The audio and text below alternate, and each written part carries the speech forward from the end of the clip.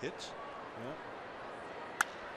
Hit well to right center field. Back goes the right fielder, and Maybin will touch them all.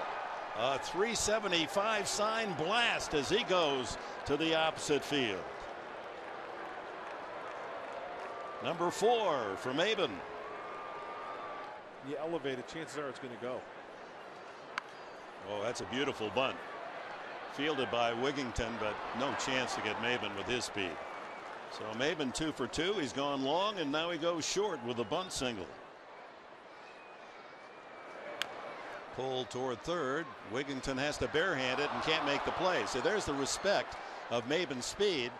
Normally you would glove that ball, but Maybin with A+ speed racing up the line forces you to go with a bare hand, and he can't make the play. So reconstruct the scorecard as that ball's hit pretty well to right field. Smith to the warning track, and that ball is gone. Another home run for Maybin.